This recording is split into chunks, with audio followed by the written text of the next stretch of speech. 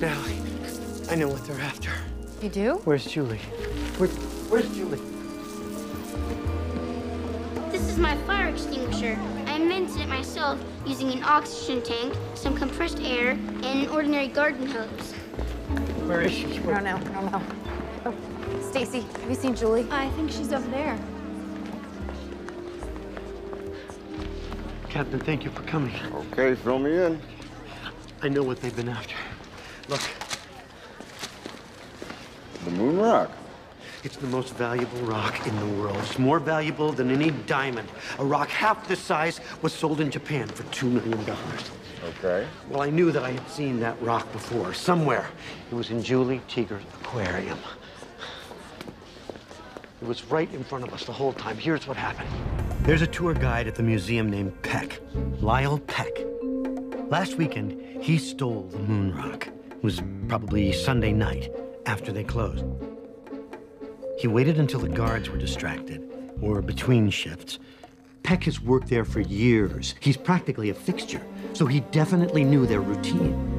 Why didn't the museum report it? The museum never missed it. They didn't know it was stolen. They still don't. Peck replaced it with an exact duplicate. Wait, you mean this is just a regular rock? Son of a bitch, I stood in line for half an hour just to touch this stupid thing. Right. But Peck had a problem. He still had to get the moon rock out of the building. But they were searching everybody, even the employees. So since there was no way for him to get it through security, he had to improvise. He hid the rock in the gift shop, inside one of those aquarium kits. Then he marked the box.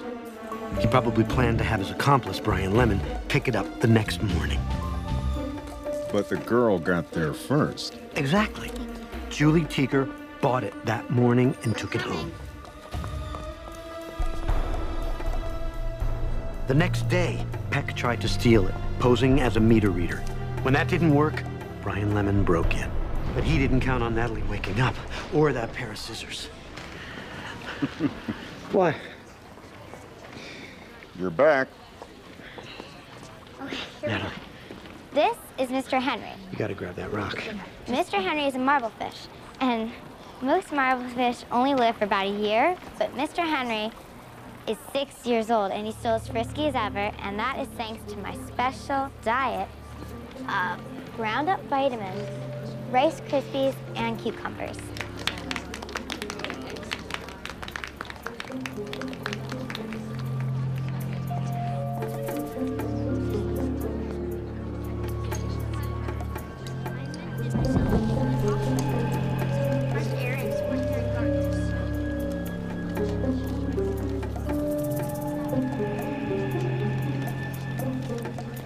Fire! It's on fire! All right, everybody stay calm. No running. Stay calm. Here, use this as a fire extinguisher. Hey, thanks, kid. What's in this? Turpentine.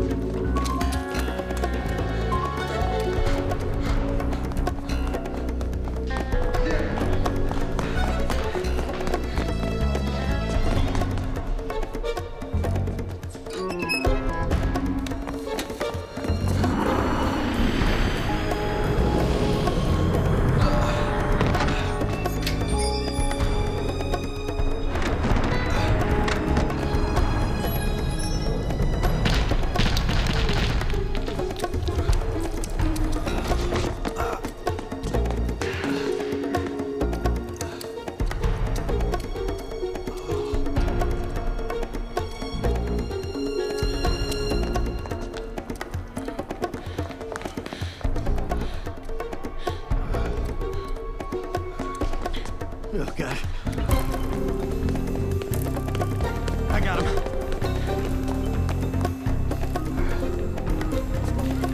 Peck! Don't move. On your face.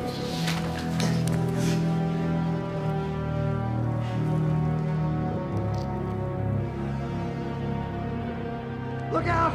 I got a fish here. It's coming through. It's flopping around. I got a flopping fish here.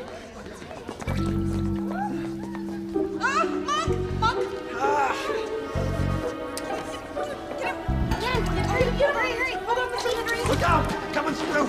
Coming through! I saved him.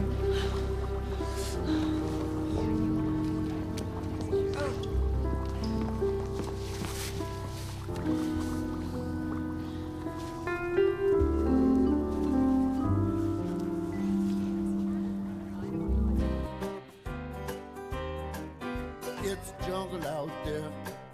Disorder and confusion everywhere. No one seems to care. Well, I do. Hey, who's in charge here? It's jungle out there.